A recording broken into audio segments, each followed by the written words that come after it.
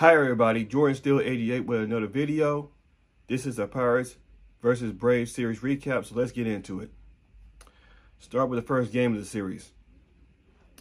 Pirates lost that first game of the series 6-1. It was not a very good outing for Martin Perez on his return, because he gave up 6 earned runs in 4 innings he's pitched.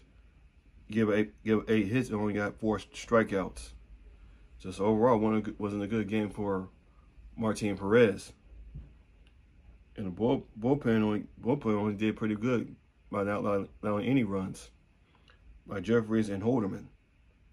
So the only run came from the only RBI that came from one person got an RBI was Ryan Hayes, because Troy Morton, the former Pirate, was shutting it down pretty much.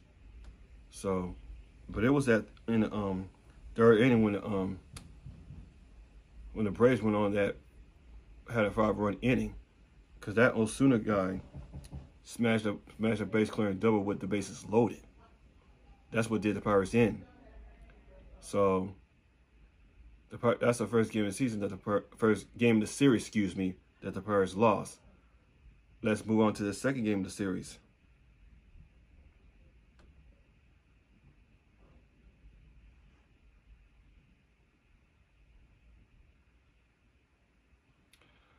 Pirates lost that one 2-1. That's in extra innings. Lost in extras. Well, Paul Skeens got no decision today, but he pitched a pretty good game. Paul Skeens pitched 6 innings, only gave up 1 run. That was a solo home run, and he got 9 strikeouts.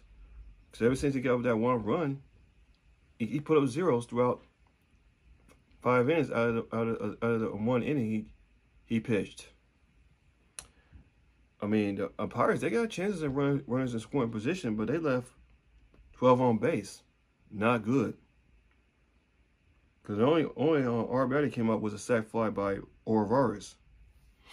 So, and then going into the extra innings, the Pirates, they had a chance to take the lead when Orvares came in at home plate, but they said he was safe, but the umpire overturned and said he was out. We're no stranger to home plates in Atlanta. No stranger to that at all. But so the Pirates end up losing that one 2-1 in the second game of the series. Let's move on to the third game of the series.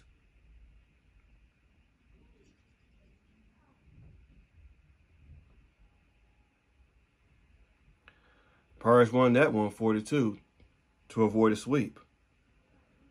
Starting pitcher Barry Falter pitched a pretty good game, although I didn't watch the game.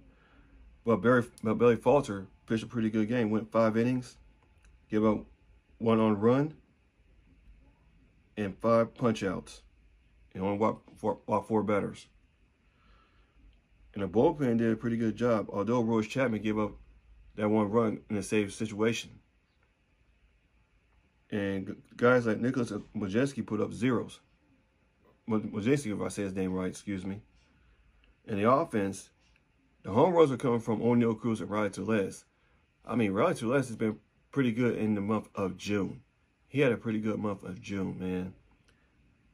So, because the home runs are coming from, like I said before, Tellez and Cruz.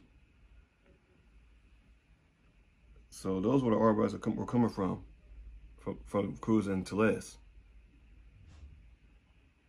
So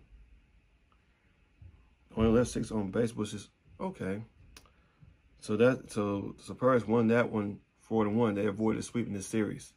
But overall in this series, the Pirates lost 2 out of 3 to end this month of June.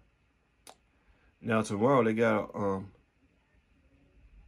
off day, and then they're back for a homestand against 3 against St. Louis and 4 against the New York Mets. Gotta get revenge on those Mets though, but we gotta focus on the Cardinals for 3 games.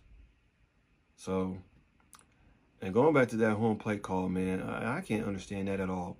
I just can't understand why we get so many bad calls at home plate against the Braves. It's going back to the Sid brain slide and that controversial call when Jerry Mills called this guy safe in 2011.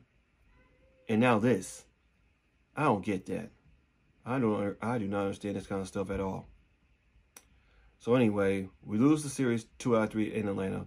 Now we got to start taking at least 2 out of 3 against the Cardinals at home. Try to get revenge on them. So let me know what you think down in the comment section down below at the series recap that I talked about. And other than that, that's all for this video. This is Jordan Steele 88. See you guys in my next video. And as always, let's go Bucks.